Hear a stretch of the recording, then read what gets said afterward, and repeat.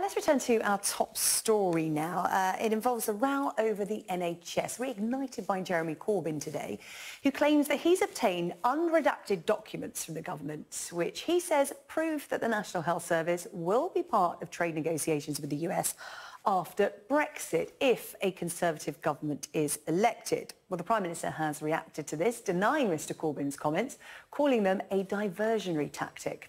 Well, with me now to talk about this, we have the Associate Director of the Institute of Economic Affairs, Kate Andrews, and the Co-Chair of Keep Our NHS Public, former GP Tony O'Sullivan. Good afternoon to you both. Kate, I'm going to come to you first because during the break there, I had a look at you on camera and you were actually reading this document. You've had a look through it.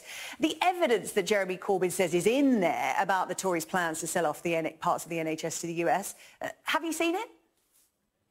No, it's notably absent, and I think many people who are, reading through these 451 pages have also noticed that it is badly absent. In fact, I think you can find specific lines in these documents that actually argue the alternative, that the NHS is definitely not on the table. If you look at the document from March 2018, the 21st and 22nd of March, pages 42 and 53 really highlight that the U.S. is focused on locking in existing market access and does not expect new market access in a specific sector to be an outcome of any free trade negotiation. So what it's saying is, there is no intention for the NHS to be opened up to American markets so that they can go right in. They want to protect certain kinds of access that they already have. For example, in the completely private health insurance sector here in the UK, there's some U.S. access. This is true for many other countries as well.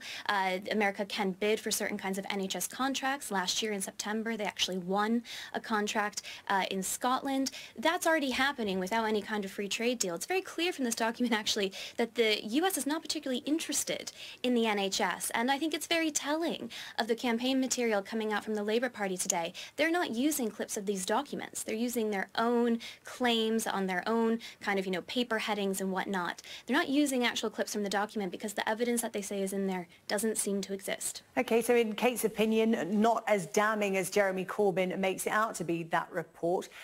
Tony, your thoughts on how vulnerable the National Health Service will be to selling off to the US after Brexit? Could I just start off with a declaration of interest, please, and compare my interest with Kate's? Kate is working for a free market institute that promotes the competition in healthcare and has been arguing for a radical change in NHS provision for many, many years. Myself, I'm a retired paediatrician. I put children, I put vulnerable people, people with mental health needs, people with learning disability. I put all those above the market, and I think that the market should stay out of healthcare. This issue is a matter of trust, and I remind the viewers that when Trump was asked about the NHS back in June, he absolutely said the NHS is on the table, everything is on the table. And I ask viewers to say, who do you trust more, Trump and Johnson and Matt Hancock, who have denied any privatisation going on in the NHS, despite the obvious truth to the contrary? Or do you believe NHS doctors, nurses, therapists who are extremely worried that they're... Let me put this to you then, as someone who's been on the front line and knows what kind of pressures the National Health Service face. Can the NHS survive without private investment? Can it solely exist on taxpayer money? We've got a growing population, a population that's living longer. Is that feasible? It's absolutely feasible. We're the 6th richest economy in the world, and we're paying less per head of the population for healthcare than most of the advanced European countries. Now, you'll hear from Kate Andrews criticism of the NHS, and you'll often hear us say that cancer care in Switzerland is far superior. What she never says is that the Swiss economy spends virtually double per head on healthcare, and America is 2.5 times per head of the population. So when the health service was properly funded, and that was true up to 2009, when it was properly funded, it was excellent use of public money. It was the best performing in the world in many areas. Where it was less well performing, it was improving year on year for cancer. Again, you will hear Kate Andrews saying one of the worst outcomes was mortality. Mortality is about poverty, it's about housing, it's about many other features that are contributors to equal health care. Let's hear from Kate Andrews herself. I mean, Kate, how do the sums add up to you? So I'm going to debate with Tony in good faith. I noticed that he didn't actually mention this document once. So I suspect that he would agree that there's absolutely no evidence that the NHS is on the table for a trade negotiation with the USA in this document. Anyway, if he wants to discuss healthcare overall in the UK, I'm happy to do so. The research that he's pointing to that's come out of the IEA for years now has, I think quite rightly suggested, in line with almost every single international survey, that the US, the UK does not rank very well when it comes to patient outcomes. It is true that places like Switzerland and Germany spend a higher proportion of their GDP on healthcare, but places like Australia don't. And they are still getting better patient outcomes in really serious areas like certain kinds of cancer, really prominent kinds of cancer. And we're just not willing to discuss that here in the UK. I think I've made it very clear on many occasions that the US model is not right for the UK, but it is baffling to me that people won't look to the rest of Europe, to Australia, to New Zealand, to Japan, to other developed countries to see what they're doing better. And Tony says he's been on the front line and he's dealt with patients and their health. And again, I take in very good faith that that's what he cares about. I think, from my perspective, if you do care about that, you want a kind of system that's going to get the best kinds of outcomes. And other systems that are roughly the same funding level as the NHS here in the UK do get better patient outcomes. We have things to learn from them. The other key is that all the systems I've mentioned are free, they're universal access, right? They're available to everyone regardless of their level of income. And I don't understand why people like Tony won't engage with that. Personally, I'd be up for putting slightly more money into a healthcare system if the money actually went to patients, if we started getting those similar patient outcomes that Australia or Switzerland or Germany gets. But until you're willing to engage on the system at all, we can't really have that conversation. I'm happy to engage on this all the time. And that's the fundamental interest of patients is at the heart of NHS staff.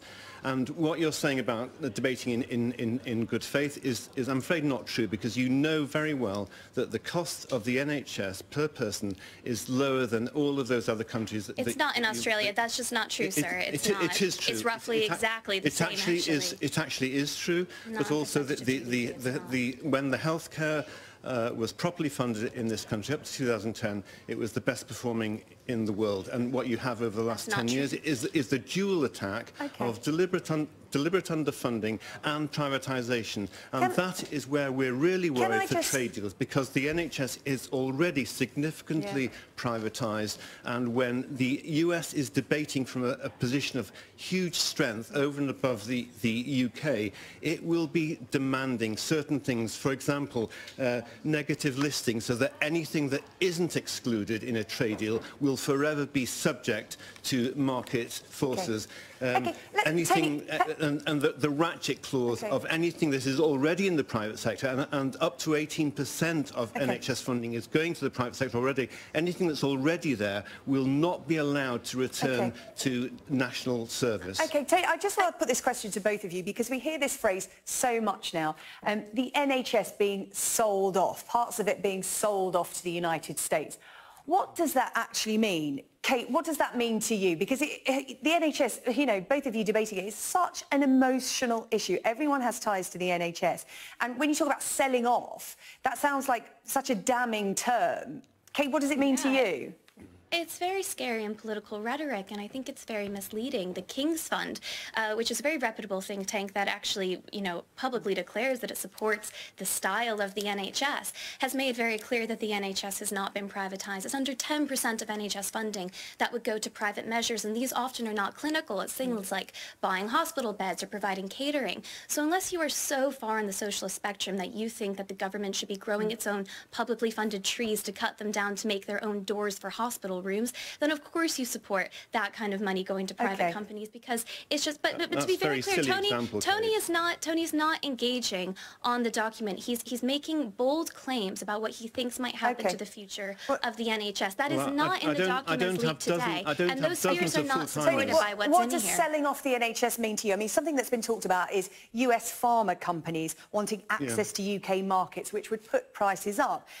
Do you think it's conceivable that the UK could do a deal where the health service will actually pay more for drugs? Are we really in the realms of that kind of madness? Is that what you're frightened of?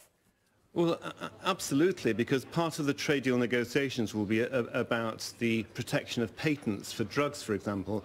And in America, insulin, which is now no longer on patent, it should be a generic drug, is 1,000% of the price in England, and something like adrenaline, which is a lifesaver for children with allergic reactions, is 1,300%, and there are many examples. So that estimation in the dispatches programme on Channel 4 that said that the annual drug bill in the UK of 18 billion could actually go up realistically to 44 billion if these aspects were not wholly protected in the trade deal negotiations. These documents they're very real. They're very real. They're very sorry. Excuse me. I haven't finished. They're very real You're not engaging with the actual evidence that we have. And the fact that I haven't read a document that was only released today, whereas Kate does with her dozens of full-timers in the Institute of Economic Affairs, just belies that they are a free trade think tank wanting to return public services to the private sector, and they are so well funded that they can afford to read. We will continue to debate this issue. We will continue to debate this issue on Sky News. But thank you so much for your contribution. Thank you very much. Tony O'Sullivan and Kate Andrews. Thank